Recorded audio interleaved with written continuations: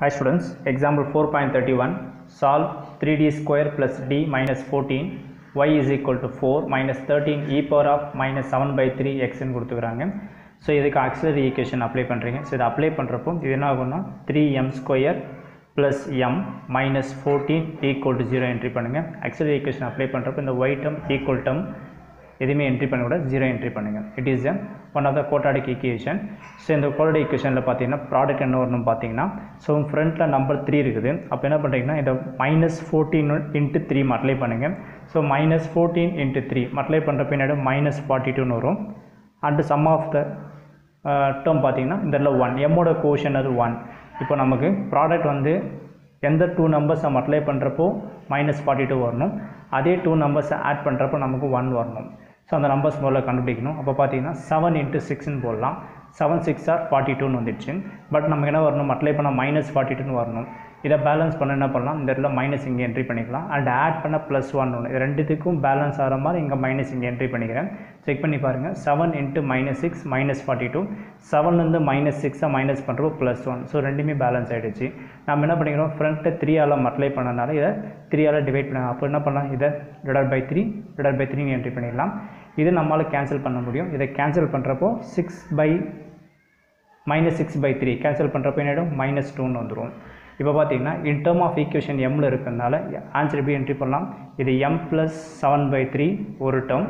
அடுத்து இன்னொரு டேர்ம் பார்த்தீங்கன்னா இது m minus 2 is equal to 0ன்னு entry பண்ணலாம். ஸோ தனித்தனியாக 0 என்ட்ரி பண்ணுறப்போ எம்மோட வேல்யூ கிடைக்கும். இதுலேருந்து m plus 7/3 equal to 0, m minus 2 equal to 0. இதுலேருந்து பார்த்தீங்கன்னா m இஸ் ஈக்குவல் டு இந்த ப்ளஸ் 7/3 வெளியே வரும்போது மைனஸ் 7/3ன்னு வரும். And m is equal to இந்த மைனஸ் 2 இருந்து ப்ளஸ் 2ன்னு வந்துடும். இங்கே வந்த ரெண்டு ஆன்சர் பார்த்தீங்கன்னா ரூட்ஸ் ரெண்டுமே டிஃப்ரெண்ட்டாக இருக்குது. அப்போ இது என்ன பண்ணலாம், இது m1 எடுத்துங்க, இது m2 எடுத்துங்க. அப்போ இதோட காம்ப்ளிமெண்ட்ரி ஃபங்க்ஷன் என்ன ஒரு ஃபார்முலா, தட் இஸ் ரூட்ஸ் ரெண்டுமே டிஃப்ரெண்ட்டாக இருக்கிறதுனால இது a e power of m1x plus b e power of m2xன்னு entry பண்ணலாம். That is four the characteristic function sir complimentary function. Complimentary function is equal to a e power of m1ன்றது minus 7/3. So 7/3 formula x இருக்குது, plus b e power of m2ன்றது 2 formula x இருக்குது. So இதில் y entry பண்ணக்கூடாது, ஏன்னா yன்றது general solution. Some கம்ப்ளீட்டாக தான் நம்ம general solution எடுத்துடணும். இதில் ஜென்ரல் சொல்யூஷன் போட முடியாது, ஏன்னா இதில் பர்டிகுலர் இன்டெக்ரல் நம்ம அப்ளை பண்ணி ஆகணும். இப்போ இந்த இடத்துல 2 டேர்ம் இருக்குது. அப்போ particular integral 1 and particular integral 2 இது ரெண்டுத்தையும் கம்ப்ளீட் பண்ணிட்டு அப்போ ஜென்ரல் சொல்யூஷன் அப்ளை பண்ணுறப்போ சம்மோட ஆன்சர் முடிஞ்சிடும். இப்போதைக்கும் பார்த்தீங்கன்னா காம்ப்ளிமெண்ட்ரி ஃபங்க்ஷன் மட்டும் முடிச்சுக்கிறோம். இப்போ ஃபஸ்ட்டு பர்டிகுலர் இன்டெக்ரல் 1 எடுத்துக்கலாம்.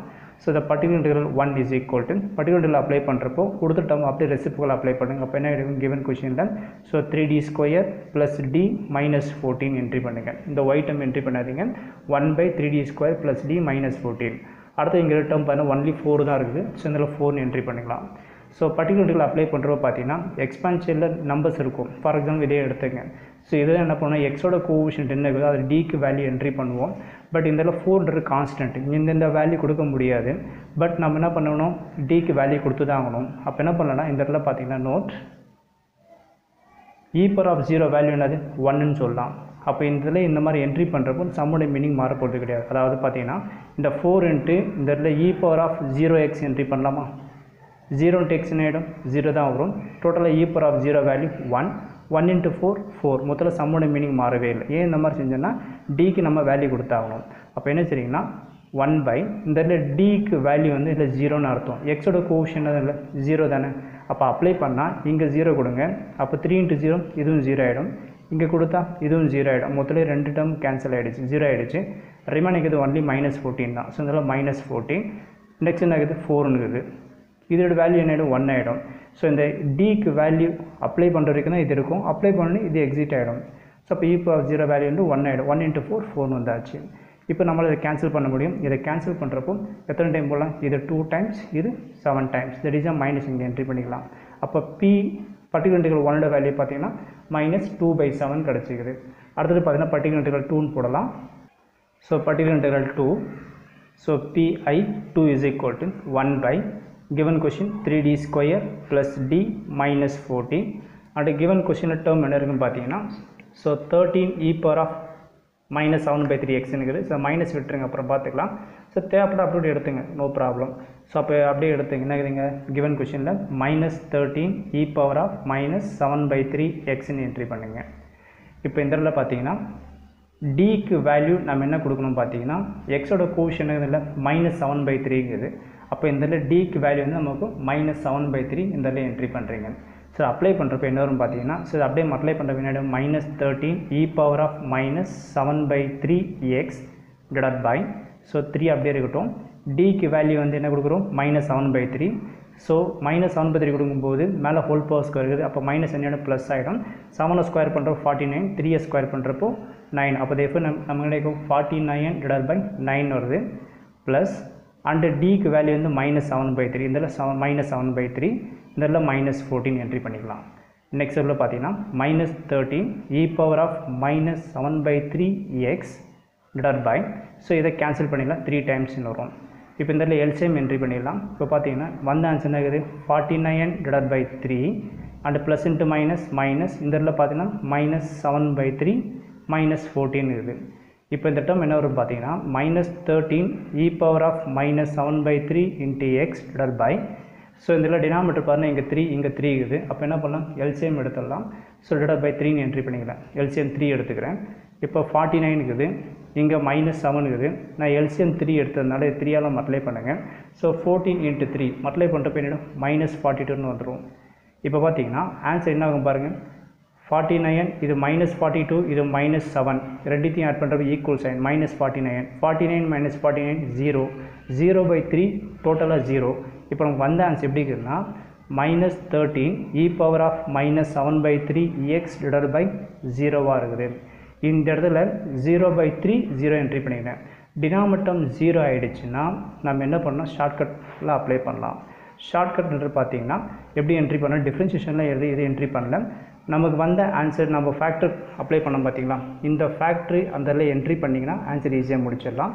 ஷார்ட்கட்டில் தான் என்ட்ரி பண்ணுறேன். இங்கே பாருங்கள் இதோட கண்டினியூஷன் இங்கே வருது -13 e power of -7/3 into x divide by நமக்கு ஃபேக்டரைஸ் பண்ணோம் பார்த்தீங்களா m + 7/3 m - 2 இந்த mக்கு பதில் இப்போ டின்னு போடுங்க d + 7/3 d - 2ன்னு வரும். ஸோ இந்த இடத்துல d + 7/3 அண்ட் இதில் என்ன d - 2 என்ட்ரி பண்ணுங்கள். அடுத்தது இம்பார்ட்டன்ட் ஸ்டெப், இந்த இடத்துல ஒரு இம்பார்ட்டன்ட் ஸ்டெப் இருக்குது. அதாவது டினாமினேட்டர் நமக்கு 0 ஆகிட்டு டி ஸ்கொயருக்கு முன்னாடி ஏதாவது வேல்யூ இருந்ததுன்னா அந்த நம்பர்ஸ் இங்கே என்ட்ரி பண்ணுங்கள். ஓகேங்களா. சப்போஸ் இங்கே 3 இருக்குனால 3 என்ட்ரி பண்ணிடுறேன். சப்போஸ் வேறு சம் இல்லாத இங்கே 5ஓ 4ஓ இருந்ததுன்னா இங்கே ஃபேக்டரைஸ் பண்ண எலமெண்ட்டுக்கு முன்னாடி இந்த டி ஸ்கொயருக்கு முன்னாடி என்ன நம்பர் இருக்குதோ இந்த இடத்துல என்ட்ரி பண்ணிடுங்க. இது பேலன்ஸ் ஆகிடும். ஓகேங்களா. இதை கரெக்டாக நீங்கள் ஹேண்டில் பண்ணால் சம் ஈஸியாக முடிச்சிடலாம். அடுத்தது அகைன் பார்த்தீங்கன்னா டிக்கு வேல்யூ என்ன கொடுக்கணும் -7/3 என்ட்ரி பண்ணுறீங்க. ஸோ அப்ளை பண்ணுறப்ப என்ன கிடைக்க பார்க்கலாம் -13 e power of -7/3 x. So -7/3 x divide by இங்கே 3 அப்படியே இருக்கட்டும்.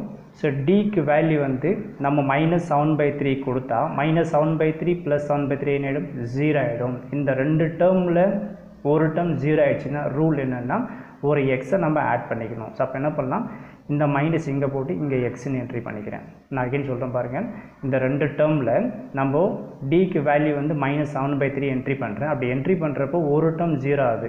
ஒரு டேர்ம் 0 ஆச்சுன்னா அந்த ரெண்டு டேர்மில் அதுக்கு பவரில் என்ன பண்ணணும்னா நியூமரேட்டர் என்ன பண்ணணும்னா ஒரு எக்ஸை இன்க்ளூட் பண்ணணும். இல்லை ரெண்டுமே 0 ஆகிடுச்சுன்னா அப்போ டோட்டலோட வேல்யூ வந்து x²/2ன்னு அர்த்தம்.